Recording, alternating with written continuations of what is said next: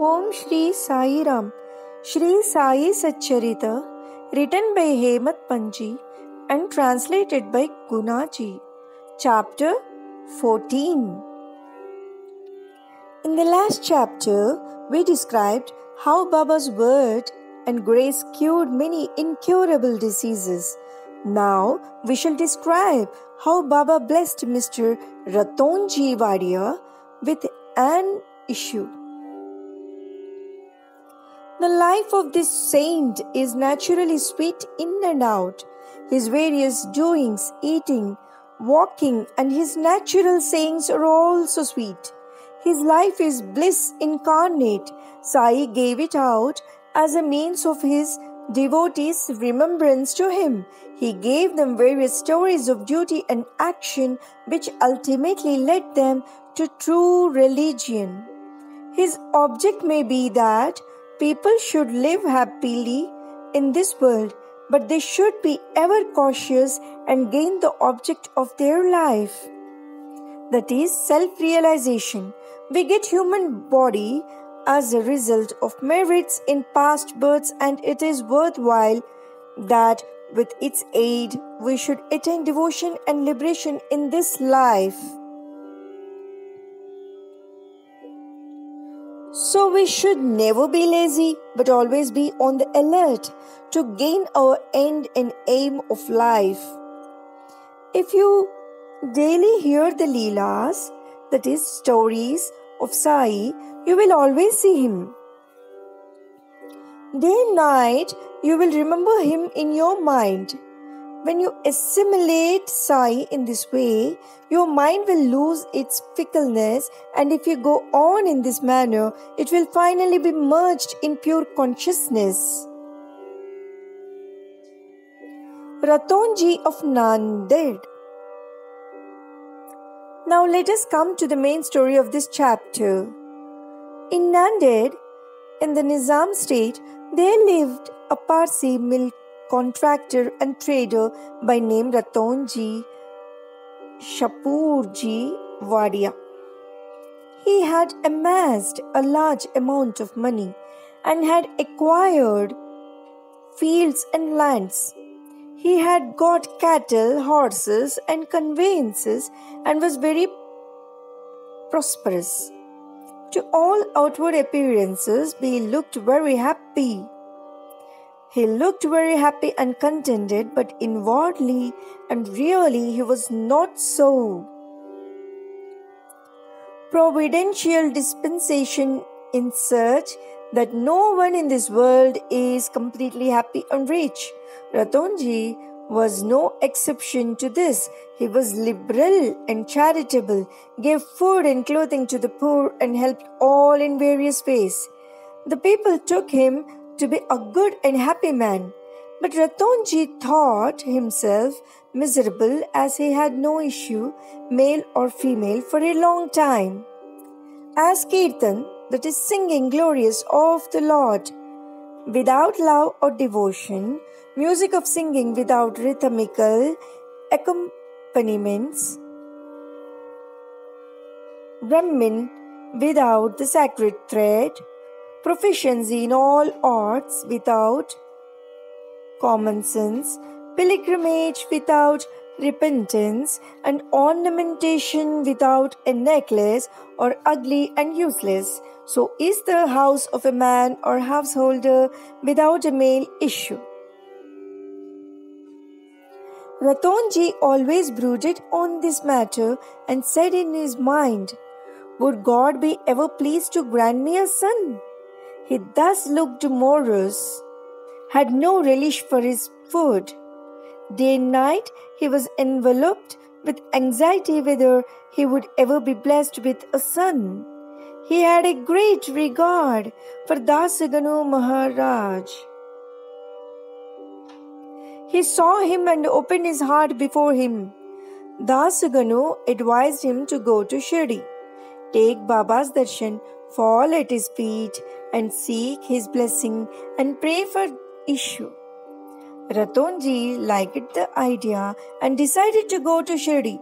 After some days, he went to Shirdi, took Baba's darshan, and fell at his feet. Then opening a basket, he took out a beautiful garland of flowers and placed it around Baba's neck and offered him a basket of fruits. With great respect, he then sat near Baba and prayed to him, saying, "Many persons who find themselves in difficult situations come to you, and you relieve them immediately. Hearing this, I have sought anxiously your feet. Please, therefore, do not disappoint me." Sai Baba then asked him for dakshina of ₹5, which Ratonji intended to give, but added that he had already received ₹314 from him and that he should pay the balance only. Hearing this, Ratonji was rather puzzled. He could not make out as to what Baba meant. That was the first time he thought that he went to Shirdi, and how was it that Baba said that he had earlier already got ₹314 from him? He could not solve the riddle, but he sat at Baba's feet and gave the balance of dakshina asked for, explained to Baba fully as to why he came and sought his help, and prayed that Baba should bless him with a son. Baba was moved and told him not to be worried, and that thenceforward his bad days had ended. He then gave him Udi, placed his hand on his head, and blessed him, saying that Allah, that is, God, would satisfy his heart's desire.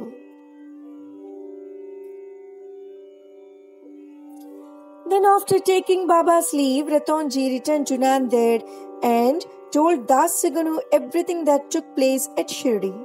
He said that everything went on well there, that he got Baba's darshan and blessing with prasad. But there was one thing which he could not understand. Baba said to him that he had got ₹314 before. Please explain as to what Baba meant by this remark. He said to Das Ganu, "I never went to Shirdi before, and how could I give him the sum to which Baba referred?" To Das Ganu also, it was a puzzle, and he pondered much over it for a long time. Some time afterwards, it struck him that Ratonji had received some days ago a Mohammedan saint by name Mauli Sahib in his house and had spent some money for his reception. This Mauli Sahib was Kuli saint, well known to the people of Nanded. When Ratonji decided to go to the Shirdi, this Mauli Sahib accidentally came to Ratonji's house. Ratonji knew him and loved him, so he gave a small party in his honor. Das Ganu got from Ratonji the yadi or memo of expenses of this reception, and everybody was wonderstruck to see that the expenses amounted to exactly ₹314. Nothing more, nothing less. They all came to know that Baba was omniscient, that thought he lived in Shirdi. He knew that what happened outside far away from Shirdi. In fact, he knew the past, present and future, and could identify himself heart and soul with anybody. In this particular instance, how could he know the reception given to Mauli Sahib and the amount spent therefore, unless he could identify himself with him and be one with him? Ratonji was satisfied with this explanation, and his faith in Baba was confirmed and increased. In due time afterwards, he was blessed with a son, and his joy knew no bounds. It is said that he had in all a dozen, that is 12, issues, of which only 4 survived.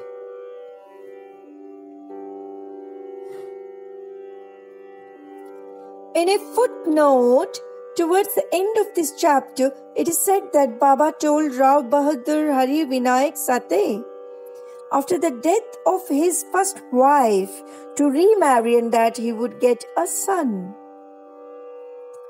R.B. Sate married second time. The first two issues by this wife were daughters, and he therefore felt very despondent. But the third issue was a son. Baba's word did turn out true, and he was satisfied.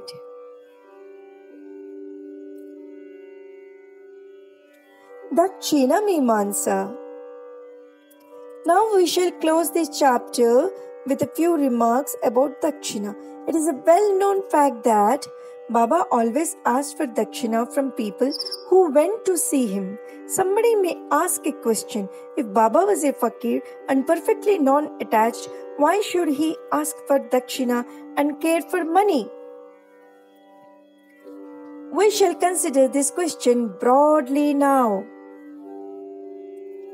First, for a long time, Baba did not accept anything. He stored burnt matches and filled his pocket with them. He never asked anything from anybody, whether he be a devotee or otherwise. If anybody placed before him a piece or two, he purchased oil or tobacco. He was fond of tobacco, for he always smoked a bidi or chilim, that is an earthen pipe. Then some persons thought that they could not see the saints empty-handed, and they therefore placed some copper coins before Baba. If a pice was placed before him, he used to pocket it. If it was a 2-pice coin, it was returned immediately. Then after Baba's fame had spread far and wide, people began to flock in numbers, and Baba began to ask Dakshina from them. It is said in the Shruti, that is Veda, that puja of the gods is not complete unless a golden coin was offered. If a coin was necessary in the puja of the gods, why should it be not so in the puja of the saints also? Ultimately, the Shastras laid it down that when one goes to see God, king, saint, or guru, he should not go empty-handed. He should offer something, preferably coin or money. In this connection, we may notice the precepts recommended by the Upanishads.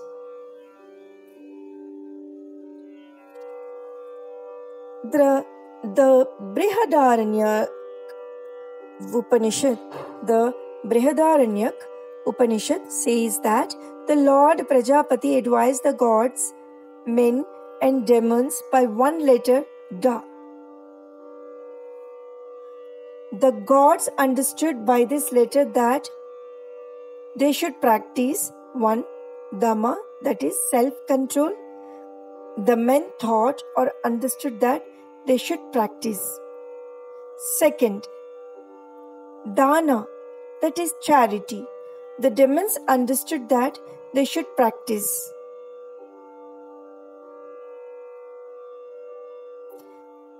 3rd one, Daya, that is compassion. To men, charity or giving was recommended. The teacher in the Taittiriya Upanishad exhorts its pupils to practice charity and other virtues.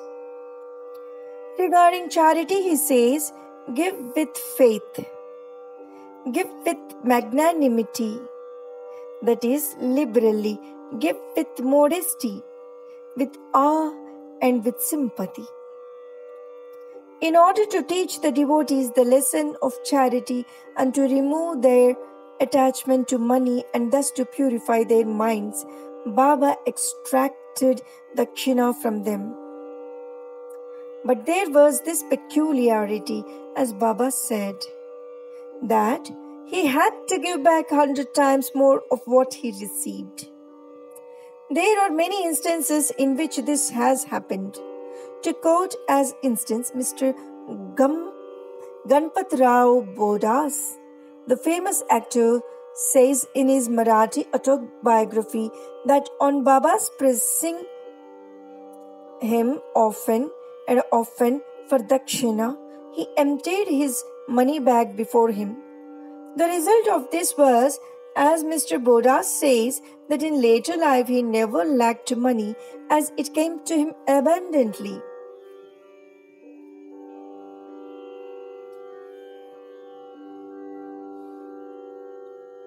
There were also secondary meanings of dakshina in many cases in which Baba did not want any pecuniary amount. To quote two instances, one, Baba asked rupees 15 as dakshina from Gigi Narke, who replied that he did not have even a pie. Then Baba said, I know you have no money, but you are reading Yoga Vashishta. Give me dakshina from that. Giving dakshina in this case meant deriving lessons from the book and lodging them in the heart where Baba resides. Second one, in the second case, Baba asked a certain lady, that is Mrs. Aryat Tharkad, to give 6 rupees as dakshina. The lady felt pained as she had nothing to give. Then her husband explained to her that Baba wanted 6 inner enemies, that is, lust, anger, avarice, etc., to be surrendered to him. Baba agreed with this explanation. It is to be noted that though Baba collected a lot of money by dakshina, he would distribute the whole amount the same day, and the next morning he would become a poor fakir, as usual. When Baba took his Mahasamadhi after receiving thousands and thousands of rupees as dakshina for about 10 years, he had only a few rupees in his possession. In short, Baba's main object in taking dakshina from his devotees was to teach them the lessons of renunciation and purification. Postscriptum. Mr. B.V. Dio of Thana, retired Mamaltadar and a great devotee of Baba, has written an article on this subject dakshina in Shri Sai Leela magazine, volume 7, page 6 to 26, in which he says amongst other things as follows. Baba did not ask dakshina from all. If some gave dakshina without being asked, he sometimes accepted it, and at other times he refused it. He asked it from certain devotees only. He never demanded it from those devotees who thought in their minds that Baba should ask them for it. And then they should pay it. If anybody offered it against his wish, he never touched it, and if he kept it there, he asked him to take it away. He asked for small or big amounts from devotees according to their wish, devotion, and convenience. He asked it even from women and children. He never asked all the rich for it, nor from all the poor. Baba never got angry with those from whom he asked dakshina and who did not give it. If any dakshina was sent through some friend who forgot to hand over the same to Baba, he reminded him somehow of it and made him pay it. Once, on some occasions, Baba used to return some sum from the amount tendered as dakshina and ask the donor to guard it or keep it in his shrine for worship. This procedure benefited the donor or devotee immensely. If anybody offered more than he originally intended to give, he returned the extra amount. Sometimes he asked more dakshina from some than what they originally intended to give, and if they had no money, asked them to get or borrow from others. From some, they demanded dakshina 3 or 4 times a day.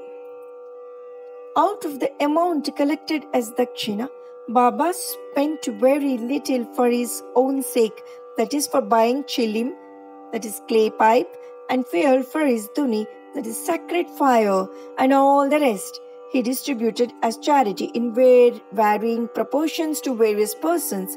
All the paraphernalia of the Shirdi Samsthan was brought by various rich devotees at the instance and suggestion of Radha Krishna Mai.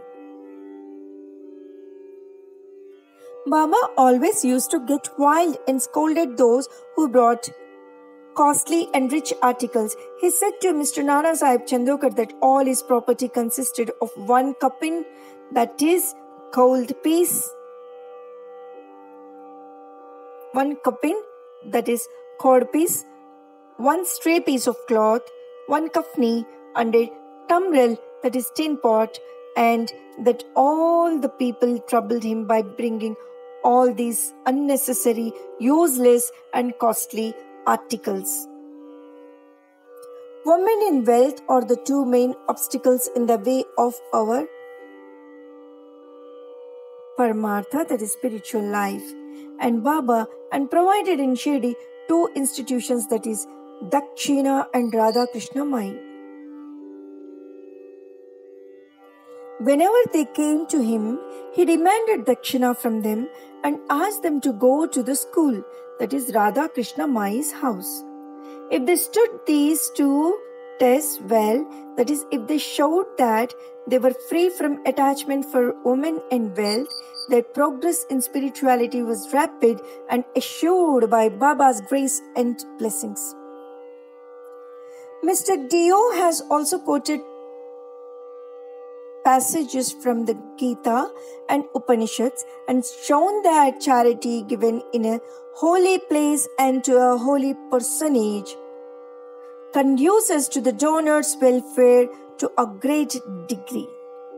What is more holy than Shirdi and its presiding deity? Sai Baba. Bow to Sri Sai, peace be to all. Om Sri Sai Ram.